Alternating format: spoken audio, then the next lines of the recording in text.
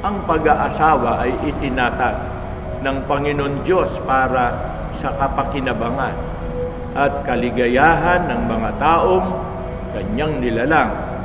Itinuro ng ating Panginoong Hesukristo na sa pagkakasal ay pinapagsasama ng Diyos ang lalaki at babae upang maging isang laman lamang sa paningin ng may kapal.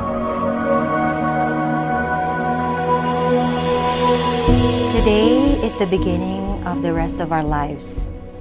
From this moment, as I take my place as your wife, I promise to fiercely love you in all of your forms.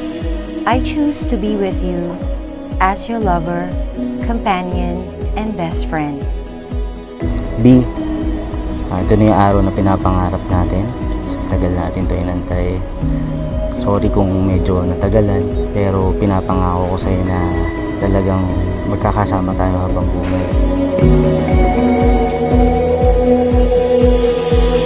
Pinahayag ni Apostol Pablo na ang babae ay dapat maging uliran sa lahat ng bagay upang kanilang maturuan ng mga babaeng may kabataan na magsiibig sa kani-kanyang asawa, pasakop sa kani-kanyang asawa upang huwag lapastanganin ang salita ng Diyos. Ang babaeng ikinakasal na may ganitong katangian ay totoong lubhang mahalaga.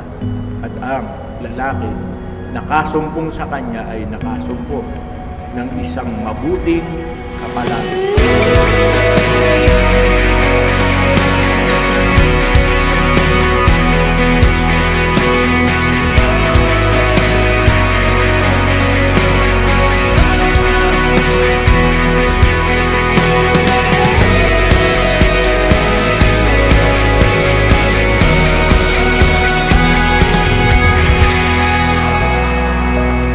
Ayoko mangako ng mga iba pang bagay, pero kung ano mga naituro sa akin ng magulang ko nung bata pa ako, ayun i-apply ko yun sa magiging family natin.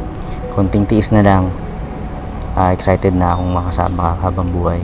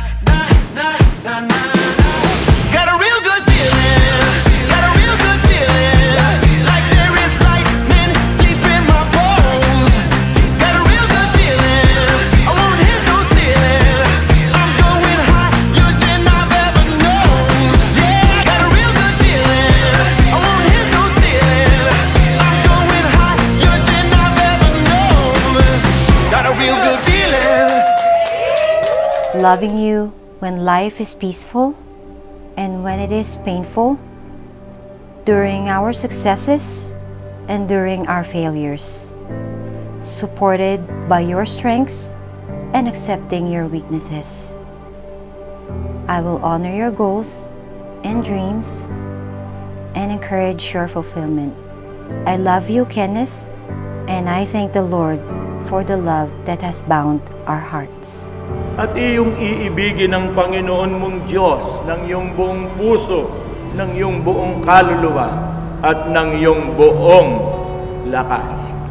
Kung ang lahat ng kautosang ito na itinatali sa inyo ngayon ay buong ingat ninyong isasagawa, ang inyong pagsasama bilang mag-asawa ay magiging matagumpay sapagkat tatamuhin ninyo ang mga pagpapala at paglingap ng Panginoong Diyos